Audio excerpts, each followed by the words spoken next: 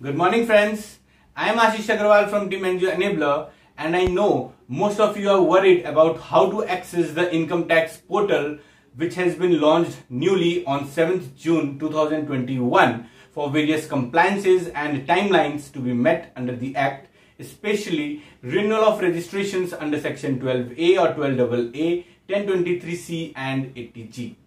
I remember mentioning in my earlier video on the topic where I shared the unique facilities of new income tax portal which was launched on 7th June that we will come up with a video on how to access the new portal and avail its facilities.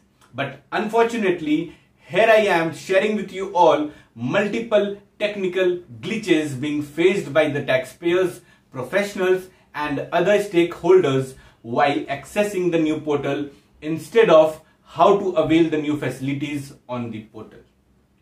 Before moving on to the topic, I would like you to take note that this is just an educational awareness being shared for the charitable organizations about the latest developments on the matter of new income tax portal and to reduce their anxiety of not being able to access the facilities.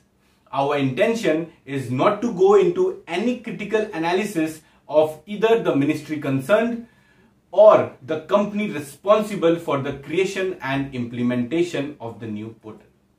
So from the very first day, since the new income tax portal was launched, the portal started creating multiple inconveniences for the taxpayer instead of being taxpayer convenient as was promised. We started receiving multiple queries from the very first day itself that many organizations are unable to log in with their old passwords. Some are saying that they are unable to find Form 10A after logging in. Some were saying they are unable to attach digital signatures, and many such queries have been received by us in past few days. So, for answering to all such queries, let me share with you certain technical glitches associated with the portal till date, the sequence of important steps taken by the ministry after the launch of the new portal and the latest development on the matter. First, coming to the technical glitches that are being faced by the taxpayers, professionals and other stakeholders, specifically while trying to file the renewal of registrations for continuity of tax exemptions. In a number of cases, the organizations are not able to log in with the old passwords and an error is being generated. It seems that the passwords have not been properly integrated with the taxpayer's PAN. Secondly, even in some cases, the login is getting successful. They are unable to find the option of Form 10A from among the various income tax forms listed under the e-file tab, as even you can see on the screen. However, I remember in the initial few days of the launch, the form was available, but at the time of filling the form, in the beginning itself, the assessment year was to be selected from the drop down, which was available only till assessment year 2020-21. If you would have checked out my earlier video on the process of how to fill Form 10A, you will recall that in the previous portal, the assessment year 2022-23 used to get auto-populated once you select Form 10A. So, even if Form 10A was available now, you could not have filled it up for renewing your registrations because of incorrect assessment year. In our view, the organizations need to be patient and not worry about the deadline of 30th June 2021 because the ministry is well aware of the facts and surely will come up with the decision of extension of timelines. Another major change that was found is in the DSC utility software, the digital signature utility software. Now, instead of the Java utility, the EM Signer utility is available, which in our view implies that you will require the physical token of the digital signature while filing any forms or returns on the new income tax portal, unlike the previous one where the signature files could have been generated and attached even later. In many cases where some of the organizations tried to fill the Form 10A which was available in the initial few days, it was found that their information was not saved on the new portal, which was very much available on the earlier portal.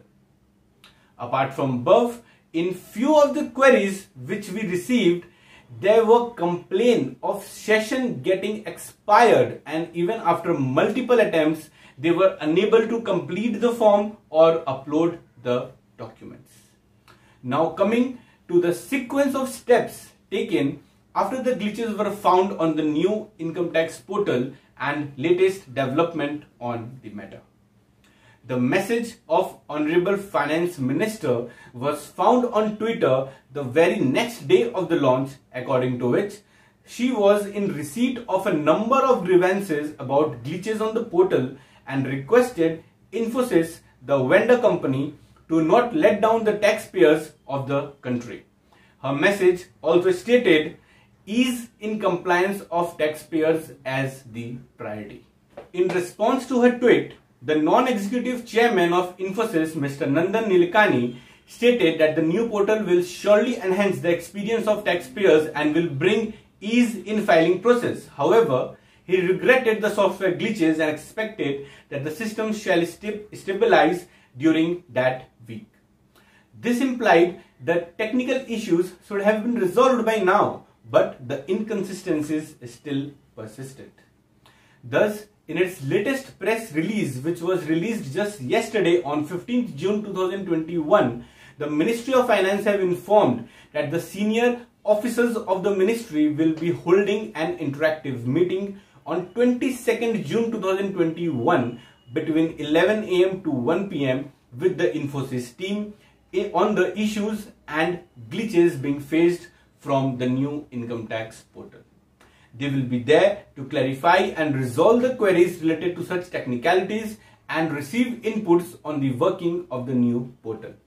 The other stakeholders, including the members of the ICAI, auditors, consultants and taxpayers, will also be a part of the interaction.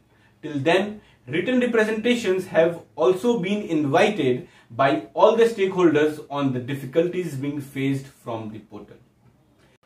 Taking another view, doesn't this imply that the new income tax portal might continue with such issues till the meeting is completed on 22nd June 2021 and the action is taken over the discussion to be held?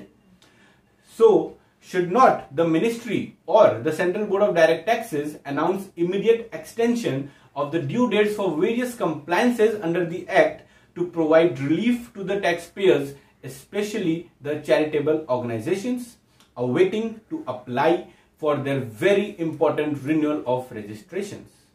Let us pray and hope that the decision on this matter is taken soon. But at least with this video, most of you must be feeling relaxed that you are not alone in the struggle and the situation is same all across the country. Also, the issues have already come to the notice of all the concerned, the ministry, the department and the software company involved, and quick actions for resolution will soon be taken. For more such updates, keep tuned and subscribe to our channel. For any queries, you can email or comment below. Thank you.